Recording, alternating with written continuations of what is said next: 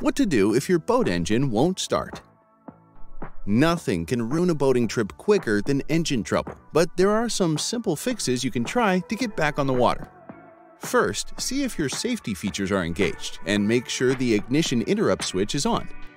Check that you are performing the correct starting sequence for your boat and make sure your boat is in neutral before starting the engine.